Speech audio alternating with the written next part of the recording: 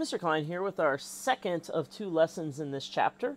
Remember, our first lesson in our chapter was on physical and changes, and this lesson will be on chemical changes. So let's go ahead and let's get started. Now, you know the classic reaction. You're sitting in your class, they have the vinegar, and your teacher drops the baking soda in, and it expands with this big, huge set of bubbles and stuff, and it looks like a volcanic eruption. Or this example right here where you put in a balloon and the balloon expands because of the gas. Okay, what happens right there is actually a chemical change. Okay, so let's go ahead and let's get started with our notes.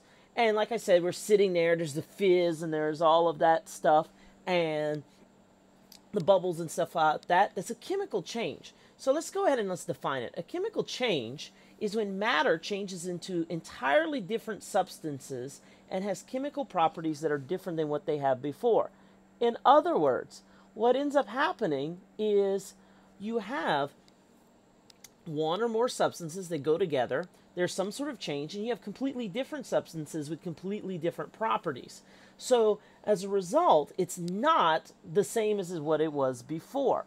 Okay? So let's go ahead and let's get started with our graphic organizer, and you can go ahead and set that up, and I'll give you a second in order to get that ready.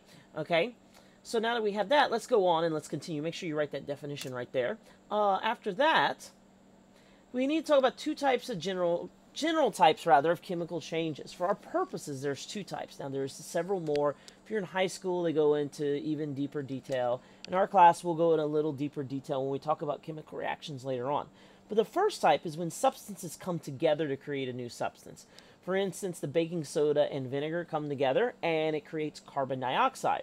Okay, that's one type. The second type is when one substance breaks apart to form new substances. There's other types we're going to discuss later, but like I said, they either combine or they break down. Sometimes they swap out, sometimes they explode, things like that. So whenever they come together, you see we have the two substances, A and B. Chemical reaction takes place, that's the arrow, and what we have is a new substance, AB. Okay? Then, when we have reactions that break down, it's the opposite. We have AB, one substance, and then it breaks down into A and B. If you're in my class later on, we'll look at an electrolysis reaction where water, 2 hydrogen atoms and 1 oxygen atom, gets broken apart into hydrogen and oxygen. And we can look at that. That's this type of reaction where it falls apart. Okay, so that's the two general types of reactions. And so let's go ahead and let's add this to our graphic organizer right here. So the results are generally you either combine substances or you break them down. So let's go into the next part of what we're going to be talking about, is the signs of chemical change. You might be asking yourself, well, Mr. Klein, how do we know if a chemical change is taking place? Well, here's some tips. First off, you can observe that for example, gas bubbles are released. Okay, and of course the example for that is baking soda and vinegar. The bubbles and stuff form. That's carbon dioxide, so that's evident that there was a chemical reaction. So let's go ahead and let's add gas being released to our graphic organizer. So we have the signs of a chemical change, and you can add that right there with a dotted line. That tells us it's related to signs of chemical changes. Okay, the next one after that is something changes color. Okay, that's oftentimes a good sign that there was a chemical reaction or a chemical change rather. For instance, we have the clear solution, the clear chemical. It gets poured into the yellow chemical, and look what happens as soon as it goes in. You see the red. Okay, that change in color from clear to red is a sign that a chemical change took place. So what we're going to do is we're going to add that change in color, and we'll visit that later on in this lesson, the whole concept of changing color. So now that you have that, okay, so we have gas bubbles are released, sometimes changes color, and odor is produced, a smell. You can smell something, okay? A great example of that is cooking. So you're like grilling, you got a steak on the grill, you hear the sizzle and you smell the cooking, you smell the cooked steak and stuff like that. I bet you're watching this and you're suddenly hungry for a steak. Okay, that's a sign of a chemical change. Okay, the heat is cooking the meat and changing it, breaking down proteins and acids and stuff like that and changing them. So the smell of cooking is actually a sign that a chemical change was taking place.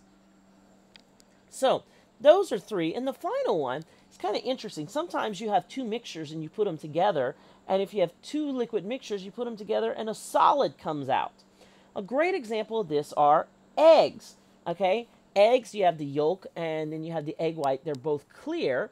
They're both liquids. The egg white's clear. You put them in and you cook it, and look what happens. It solidifies. It turns into a solid. Okay, so because it was cooked, chemical reactions took place. There were chemical changes and things that happen like that. The egg white turned from clear to white. So let's go ahead and let's add that solid forming from a solution. So we have 4 signs of a chemical change right there. Okay, with our graphic organizer. Now, next one is how permanent is a chemical change. Chemical changes are actually almost always permanent. In other words, you can't easily undo the chemical change unlike a physical change. For example, you melt ice into liquid water. Well, it's easy to turn it back to ice. You just make it cold and drop it below its freezing point. You can't quite do that with a chemical reaction. Usually what you have to do, for instance, if you have a copper penny and it is tarnished, it's turned green or really dirty or black, you need to perform another chemical reaction for this to occur. Okay, so let's go ahead and let's add this. It needs another chemical change to reverse it. Up there on our graphic organizer, that, it's not easily reversed. You got to usually do another chemical reaction and to turn it around. And just for an example right here, you see we have these 2 pennies right there. You mix it with salt and vinegar, and you mix it, and as a result, the tarnishing from the older penny gets removed, and as you can see, it's much cleaner and restored. That's the chemical reaction taking away the new substance made by tarnishing. So finally, how to check if an observed change is physical or chemical. Now, you heard this in the last lesson. You know the question to ask yourself. If you're ever unsure, you ask yourself, is it still blank? If there's a new substance or substances made by the change, then what you observed was a chemical change. If it's still the same substance, but just has a different physical property, it was a physical change. So let's go ahead and let's look at an example. Leaves, okay? Fall comes around. The previously green leaves turn brown or orange or red or something like that. You might be asking yourself, well, Mr. Kine, or, is that a chemical change? Well, leaves are green, of course, because of chlorophyll. Okay, and when the cool temperatures come, a signal is given to the tree, and the leaves fall as a result of chemical reactions breaking down chlorophyll. And so it changes the different chemicals, which gives it the different colors. So you can ask yourself, you look at the leaves that have changed now that it's fall, and you ask yourself, is it still chlorophyll in those leaves that cause the leaves to be green? Well, the answer is no, and as a result, because it isn't chlorophyll anymore, it's an example of a chemical change. So let's go ahead and let's finally add the checklist. Is it still blank? If it's yes, if it's still that, it's a physical change. But in our instance, the answer is no, so it was a chemical change. So let's go ahead and let's wrap up this lesson. We have chemical changes. Okay, they're when matter changes into entirely different substances and have chemical properties that are different than what they had before. They generally result with substances being combined or broken down. We can tell there's several signs from that a chemical change took place. For instance, a gas could be released. There might be a change in color. There might be an odor release. Or even if you mix 2 solutions, you might have a change in state where a solid comes out. Okay? And the thing about chemical changes as opposed to physical changes is you usually need another chemical change in order to reverse it. They're not easily changed. And finally, the checklist to ask yourself, is it still blank? The answer for chemical changes, is that it is no. Okay? There is a new substance that's been created. So as a result, what you have is something different. So there you go. That's your lesson, final lesson of the chapter. As always, if you have any questions, please let me know, and thanks for watching.